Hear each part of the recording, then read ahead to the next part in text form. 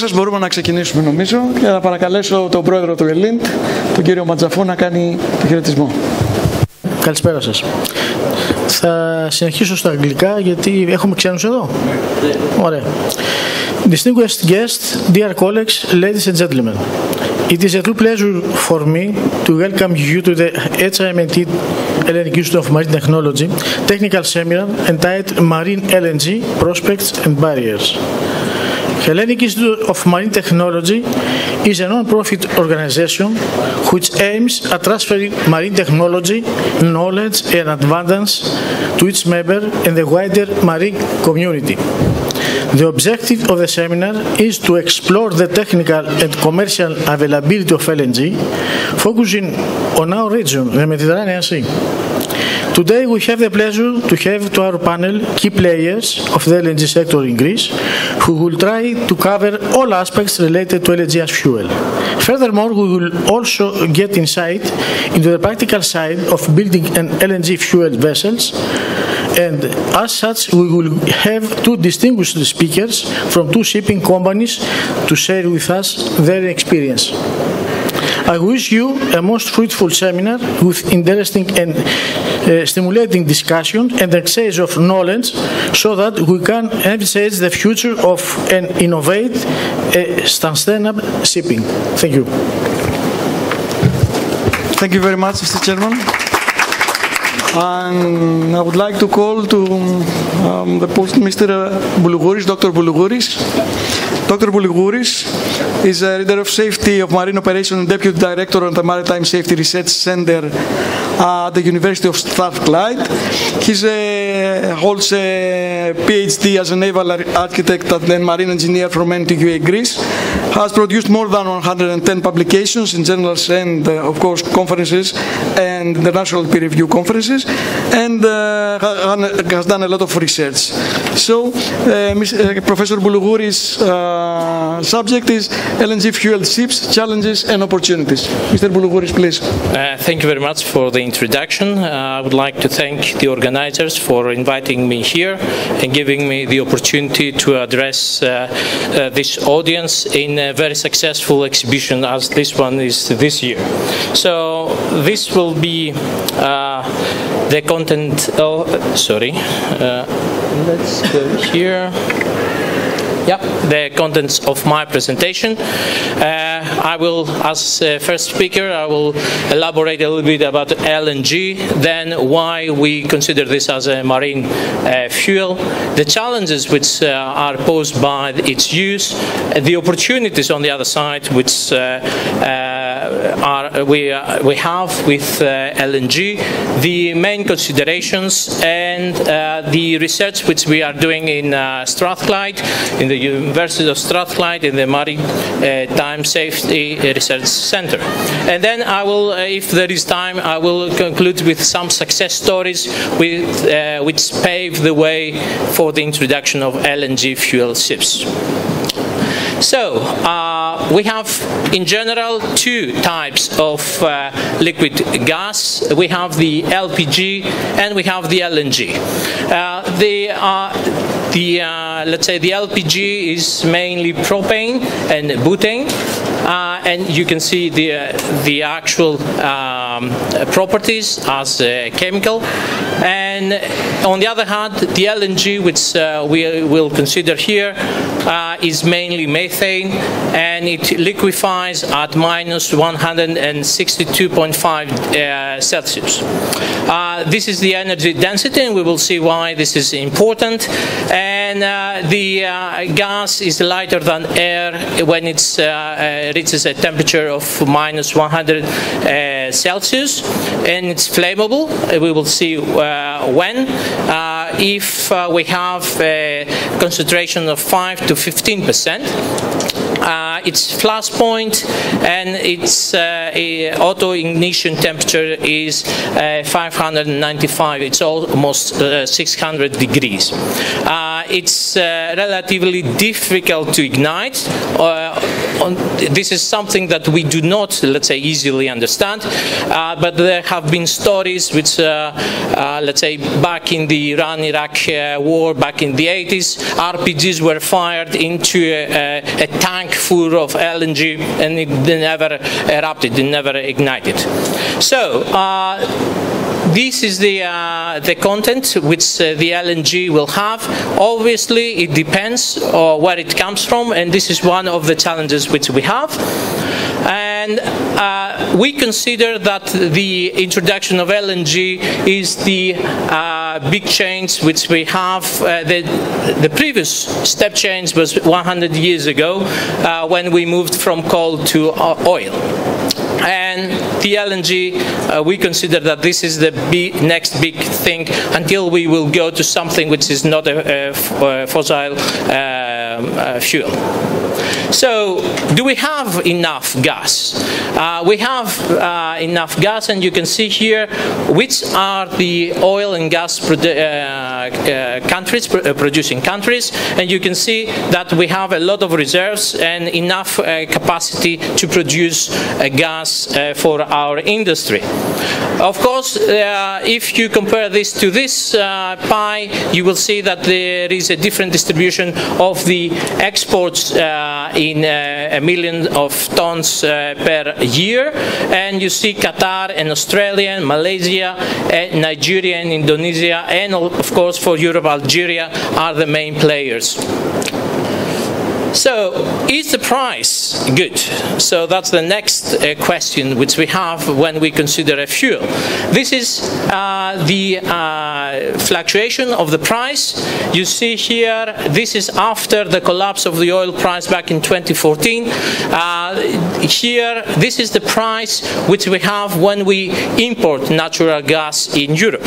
So it's around 7.2 US dollars per MMBTU. So this is the thermal capacity which we have. Is it new to shipping? Do we need new? Is it something which introduces unknowns? No, because the last 70 years we have been playing with LNG already. You see, back in the 50s we started, and by 1964 LR had classed already to 27,000 cubic meters ships. So we know a lot about LNG. The important thing is whether we need to resize the vessel, change its main dimensions in order to accommodate LNG. And this is what the numbers indicate. So the energy content is higher. You see LNG, MDO, and heavy fuel. Heavy fuel is a champion which we have in our industry, and we see that the content per metric ton is higher, but on the other hand the density is lower, and in that respect, if we have one tank which is designed for HFO, then we will need almost twice this size in order to have the same, let's say, range with LNG. On the other hand, if we consider MDO, which is much better when it comes to sulfur content, the size, the increase is 175%. So,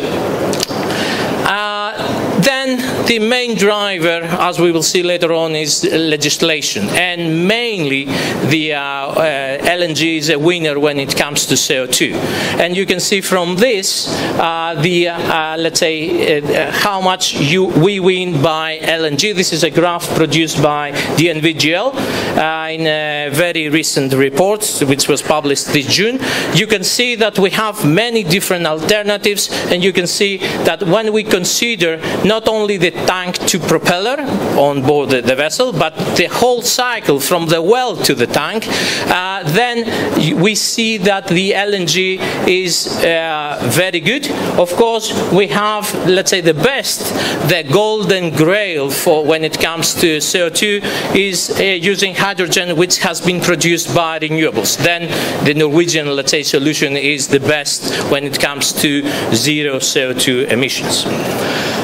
So if we would like to get together all the challenges which we are facing with LNG, then this is the main key points. Individual projects may have faced different problems, but the main problem is what kind of composition do we have in our fuel, which will vary depending on where it comes from, how long it was stored, and then we need to consider that this is cryogenic, so the temperatures are, let's say, very harmful for any human to be close. The limited supply on the market right now in various ports, the larger storage requirement on board the vessel, the higher capital investment, which is, let's say, something that the owner needs to consider before investing, the safety procedures which need to be in place, and the higher training requirements for the crew which are associated with this safety. But we have opportunities which stem from the emission control regulations, because the whole world now with IMO and the UN is trying to reduce the CO2, and we have the future supply which is there, and we are not using gas as efficiently as we should. The fuel prices, the gap which we will see, is in favor of LNG, and as the oil price goes higher and higher, this gap is in favor of changing to LNG. The maintenance cost, because we have a more clear engine when it comes to dual fuel, and the environmental friendly characteristics.